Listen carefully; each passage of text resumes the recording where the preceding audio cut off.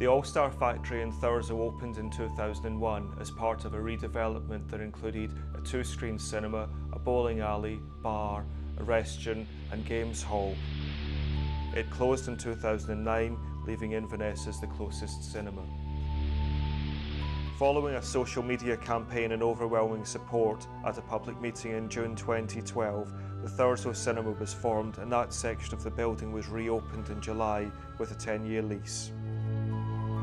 Since July, over 25,000 customers have attended the cinema, and it is clear with a youthful and dynamic local team that the business will thrive. Return on investment is anticipated to be 100% in year one. Plans are afoot to digitise and 3D enable the cinema and to provide satellite links, thereby broadening scope and usage. We are also aiming to redesign and reopen other parts of the building to create a digital entertainment centre with a head office in Thurso and to roll out to other rural communities.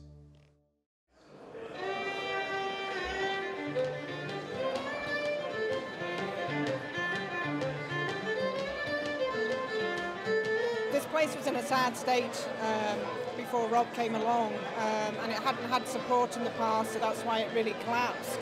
But I think Rob went about it in the right way by actually consulting the community and getting them on board before he started his plans.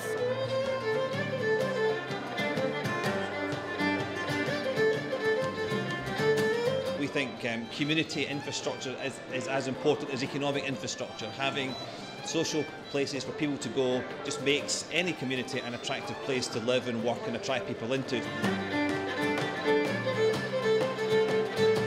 And what impresses me the most is the organisation. With Rob, it's always well organised, but with the projection booths, the screens, they look wonderful. And also you've got a college across the road, I noticed. So you've got 1,000 students who are just sort of ready to go to the cinema, ready to eat, and ready hopefully to actually do some sort of educational work here as well.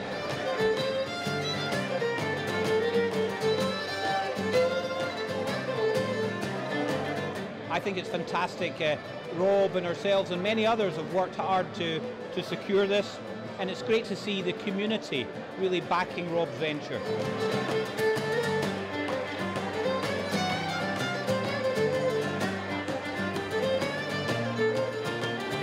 Rob's demonstrated that the model works here, and if it works here in a difficult place like Thurso, a difficult economic background, if it works here, there's no reason why we can't make it work in other similar communities across Scotland.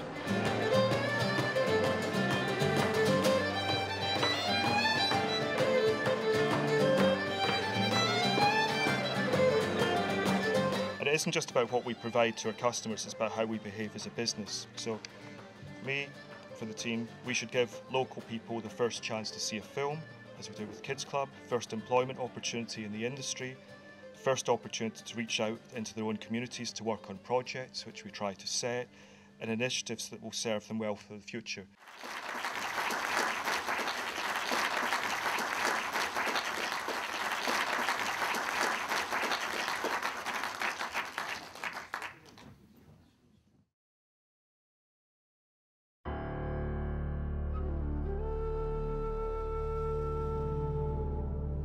It was 3 years ago. We got letters to all the groups to come to a meeting that there's a possibility of funding a development officer. But we had to get down to brass tacks and say, right, first of all we need to get a group and get an anchor organisation to employ the development officer, you know, and take it from there. About, is it a year and a half ago? Yeah, a year and a half ago. We employed Paul.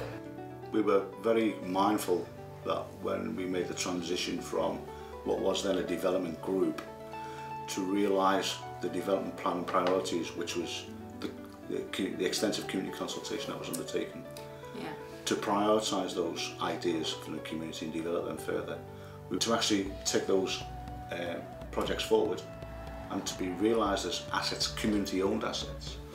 We needed to move from a development group, constituted group, to a company limited by guarantee with charitable status and also registered with the ministers for Section 34 of the Land Reform Act, the Community Right to Buy.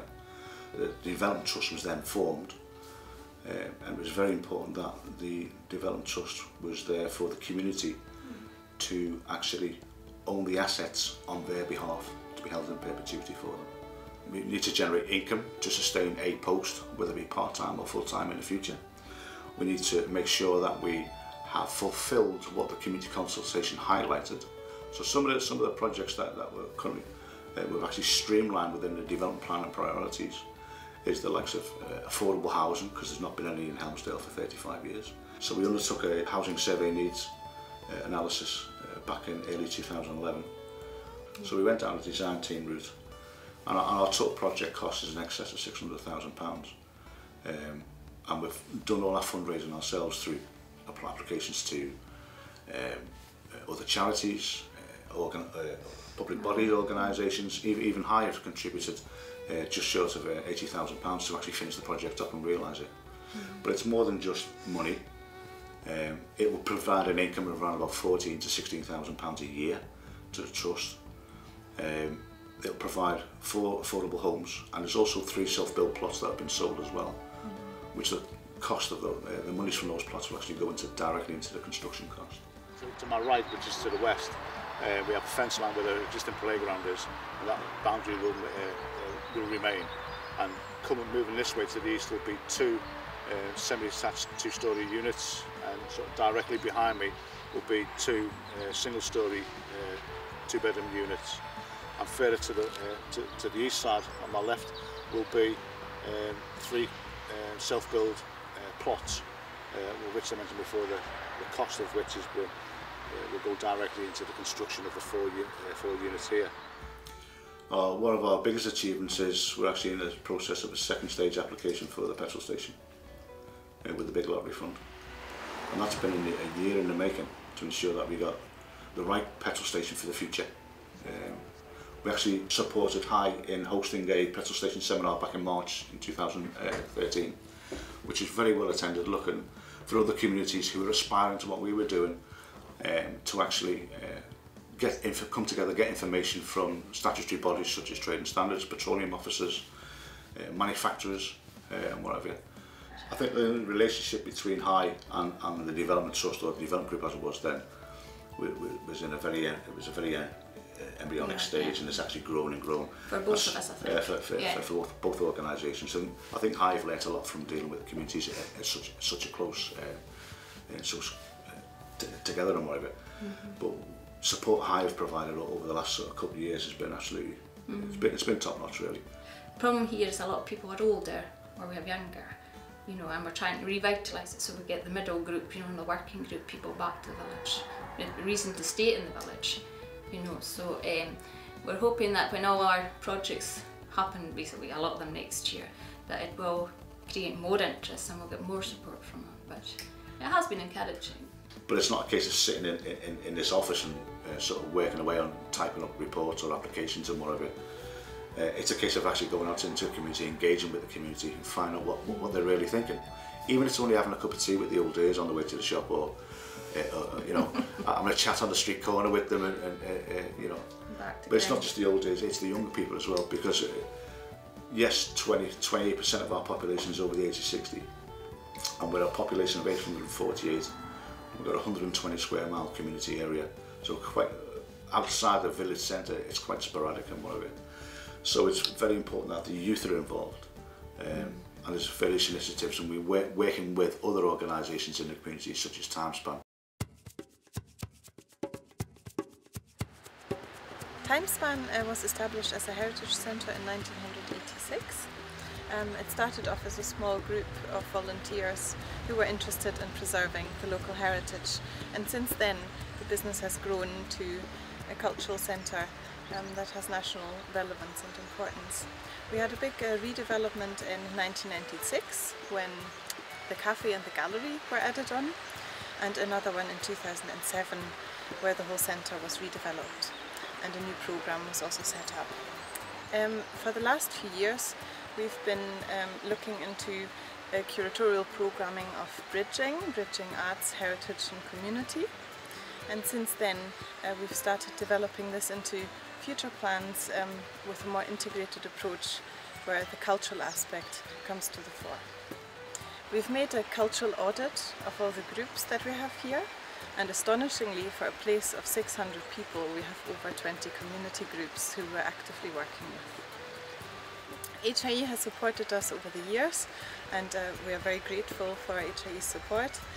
Most recently, we've received funding for our endowment project, our endowment appeal, which has started around about a year ago.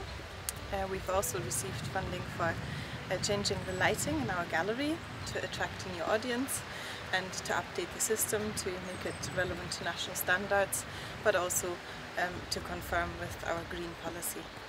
We've also generously got some support for training over the last few years, which has helped us to develop our customer service. And most recently, HIE has supported the Translocation Festival, which was a great success. We have a lot of services and facilities here, and first of all, we feel that it's very important to have all of those for the local community and also for all our visitors, which are around 13,000 per annum. We have genealogy research, we have obviously a cafe and a shop, things to generate income, and most recently we have developed a virtual world in collaboration with St Andrews University, which is a three-dimensional immersive environment that the visitor to our museum can see.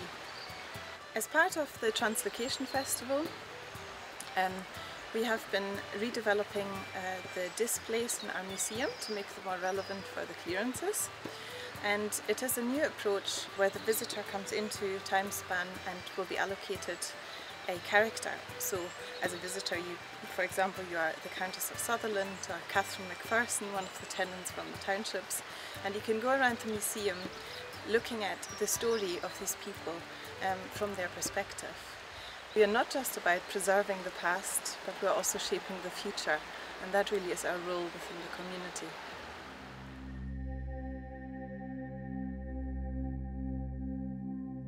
Northlands is a charity which was really set up by Ron McLennan, our then MP, and Dan Klein, who was a director of Christie's, an expert in glass and ceramics.